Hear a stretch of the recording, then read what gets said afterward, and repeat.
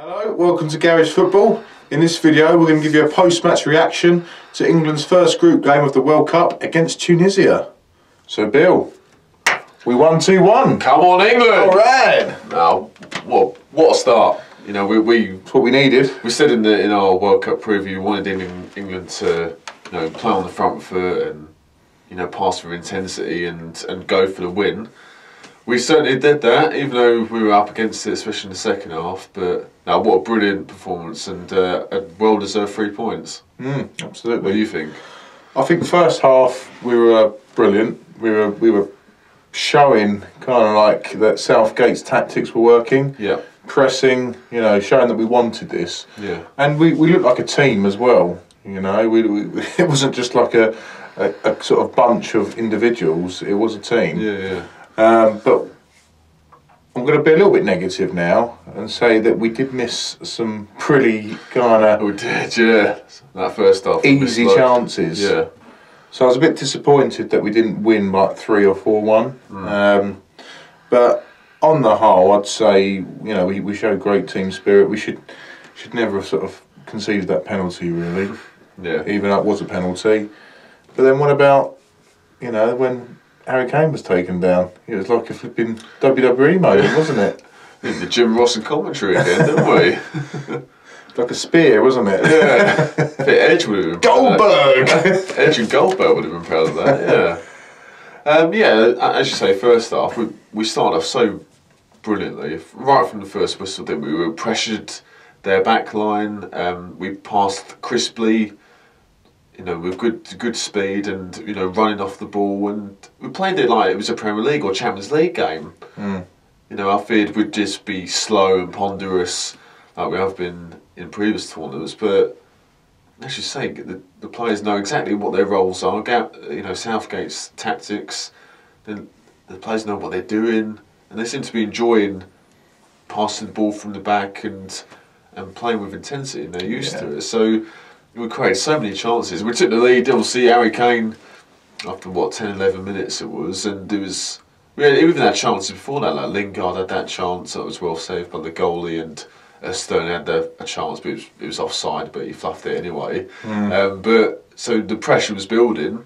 You know, it was a great cross from Ashley Young, wasn't it, from the corner? John Stones' bullet header, brilliantly saved by the goalie, and then Harry Kane taps it in. That's the advantage of not having your striker take corners. I don't know you was going to say that.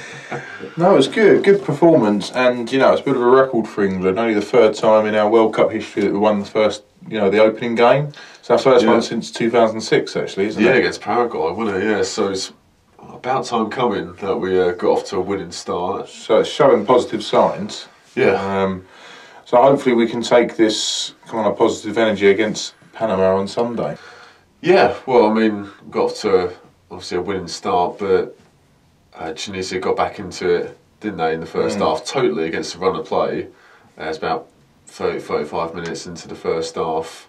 The cross come in, and Kyle Walker, you know, basically put his arm up, and then the Tunisia attacker basically ran into his arm. It was seemed a bit soft, but it was a penalty, wasn't it? What do you think?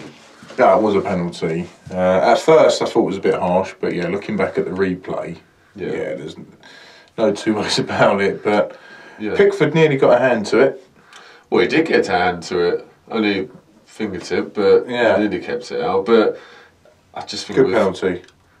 Yeah, it wasn't a bad penalty, but I think it was so easily avoidable, giving away that penalty. Like Rio Ferdinand summed it up in his analysis. Like, Walker should have had his back to the goal rather than facing the goal like he was. So he could have double vision. Well, he couldn't see the attacker, could he? At all. So, you know, that was the only way it looked like Tunisia were going to actually score against us, was we make a mistake and they take advantage of it. They didn't look a threat at all, did they, throughout the whole night? No, and I think that's why I was slightly disappointed, the fact that we pretty much dominated, but didn't score more goals. But at the end of the day, Harry Kane got the winner at the end, so we won 2-1. So it's positive. It's a great start for us. So let's hope we can take that to Panama on Sunday. you think we can win? Well, we should have won easily, shouldn't they? Like Belgium beat them 3-0, so I imagine a similar score on Sunday. But this will give us great confidence. You know, like too many times we've started off sluggishly and getting draws to start our group passage. So it's good to get a winning start. Hopefully, just bang a few in on Sunday, and then the pressure's off against Belgium. You like to think, but I like what I like today, Ryan, especially in the second half, was even though we weren't creating clear-cut chances like we were in the first half, we still played the right way.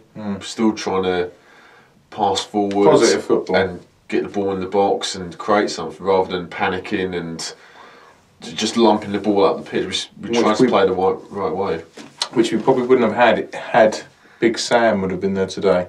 Well, or Roy Hodgson. We saw it against Iceland, didn't we, in the Euros 2016? Like, as soon as Iceland got back into the game, we froze. You know, just completely panicked, didn't know how to play. Whereas tonight, we kept playing, kept plugging away, even though, you know, Tunisia had that rubber to green with the, you know, decisions from the referee, and they defended better in the second half.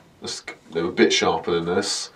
But we kept going, and in the end we got our rewards with that star man Harry Kane at the end. Oh, it was an incredible moment.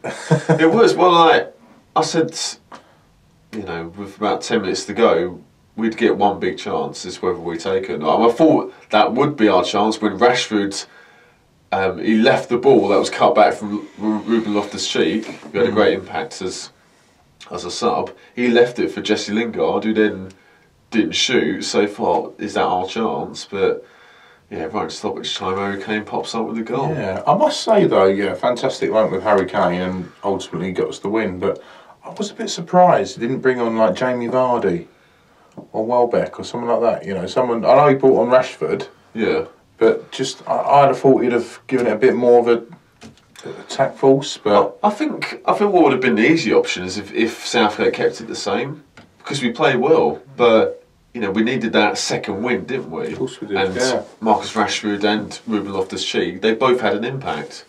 They didn't score, but like they kept England up the pitch, and they were in the game constantly. So, a fair play to Southgate, because it's not like he left it with 5-10 minutes to go. He gave them a good amount of time for them to get into the game and make an impact. So, and that's what you want. You want options from the bench. Too many times we've played the same starting 11 constantly, not trusting the squad, whereas we did tonight, and I'm sure there'll be some changes on Sunday against Panama.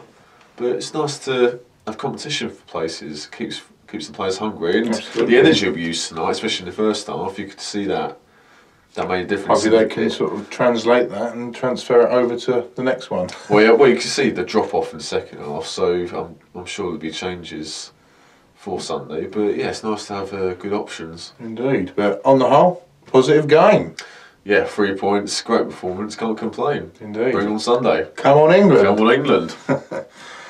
So thanks again for watching this video. You know what to do. Please subscribe and give us a little thumbs up, and also follow us on Twitter at @garage_football. Let's enjoy the rest of the tournament. Come on England! Come on England!